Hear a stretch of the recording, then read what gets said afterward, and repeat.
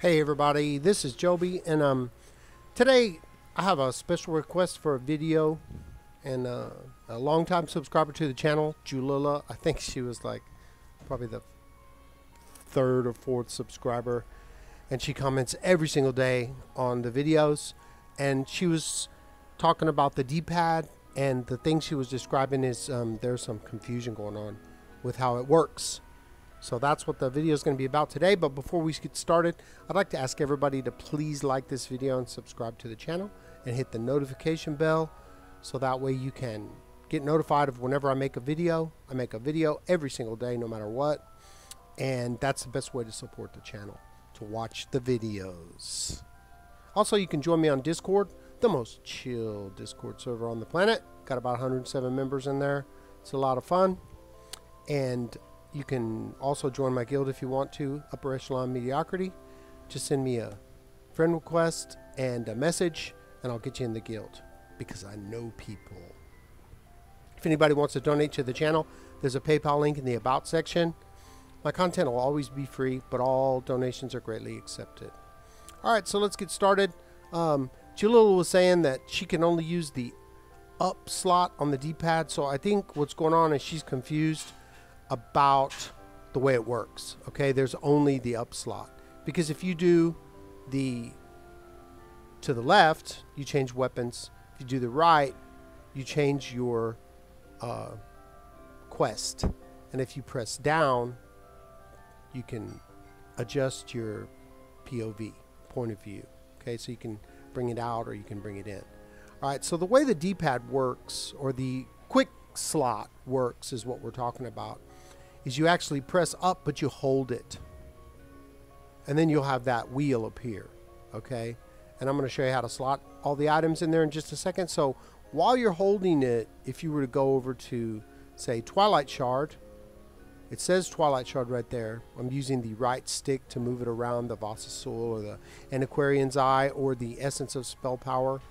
Okay, so let's say I went over to Twilight Shard and then I let go. Now you can see in the quick slot the Twilight Shard is there, and you can see that the press up on the D-pad is highlighted. It's very difficult to see, but you can tell it's white instead of the other arms being black of the D-pad.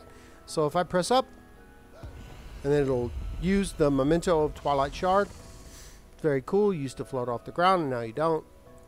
Very disappointing, but what are you going to do?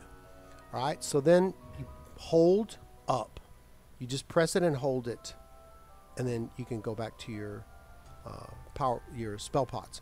So the way I work it is like, if I'm out of food, okay, I'll hold up, I'll go over to my food, I'll let it go, hit my food. I'm already 2 hours, so I'm not going to waste it. Hit my food, and then I hold it up again, and I go immediately back to my pots, my potions. I use spell power and crit power pots, so I always have those in there. I also have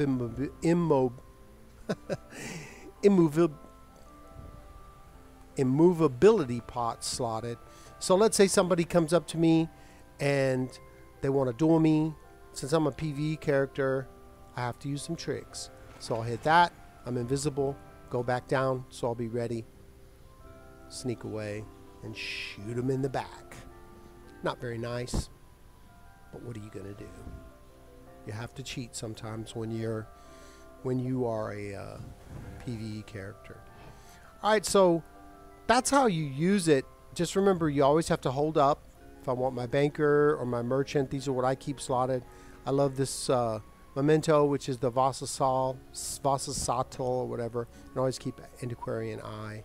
And this was just for a video I did, but I just didn't take it off. All right, so let's say that you want to do a survey or some surveys. So you'd go to your inventory, slottable items.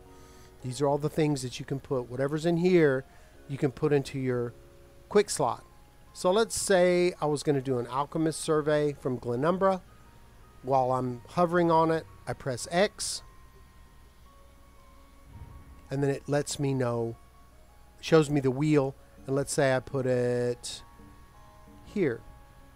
Okay, so as you can see, I'm on my spell power, I'm on the Twilight Shard, and then I just press A. And that's it. It's assigned. So then if I press up, and I use the right stick to go down to the Alchemist survey, I can just let go and it'll be there. And then if I press up, it queues it up. It shows me in where the survey will be. And then I press up again and I just go back down to my spell pots. So hopefully that's clear. I mean, Zoss, the way they do stuff, it's like they just think that you already know how to play and they just don't tell you. It's sort of like GPS. GPS is really great if you already know where you're going. You know, it's like really ridiculous. Return to the route. And you're like, I don't know where the route is. So hopefully that will help, Julilla. If not, I hope you just ask me some questions. Another tip I have is if I'm trying to switch bars, a lot of times I don't use my left thumb to come straight down. I'll come all the way over. I'll actually move the left side of the controller up to my thumb, which just comes off the camera. Because a lot of times, like maybe you're running and you need to, like, see, I can run and then I'll switch bars. Because I'm just moving my right thumb over to do it. And so what I'm actually doing is kind of pivoting. I'm pivoting the controller up to meet my thumb as it comes off the stick. So I just boom, change like that. That a lot of times is much faster for me than to use come off if I'm trying to run and then you have to change bars or something like that. Not convenient. Another thing, I don't know if everybody knows this, probably everybody knows this, but if you hold the bar switch, then you'll put your weapon away and become much more relaxed. So that's about it for today. I just wanted to I'm a loyal person and I live by the motto, value loyalty above all else. Thank you, Raymond Reddington, for pretty much embodying my philosophy. And Julilla has been there pretty much since day one for the channel. I just wanted to help her out. I mean, I get it. There's so much stuff in this game that's just ridiculous, like complicated, and you can't figure it out. And most games you would just, you know, press up for one weapon, press to the right or to the left, or press down, and you'll be like, you know, pistol, rifle, hand grenade, or whatever. And it does not work like that. You have to hold, and you get the wheel, and then you use the right stick to highlight, and then you let go, and that will be the item. Okay? Just like that. Hopefully that's clear. If it's not, Julilla, let me know, either in the guild or in the comments. So give me a like and a subscribe if you enjoyed the content, and please leave a comment in the comment section if there's anything that you'd like to see or if you need help. Obviously, I will do videos by request. Hit me up on Xbox One. My name is Chaoty, C-H-A-O-T-Y. If you want, you can join my guild, Upper Echelon Mediocrity. We have 122 people with 16 people online. We did the event today. It was great fun. Join me on Discord. There's a link in the description. And until that time, let's get paid.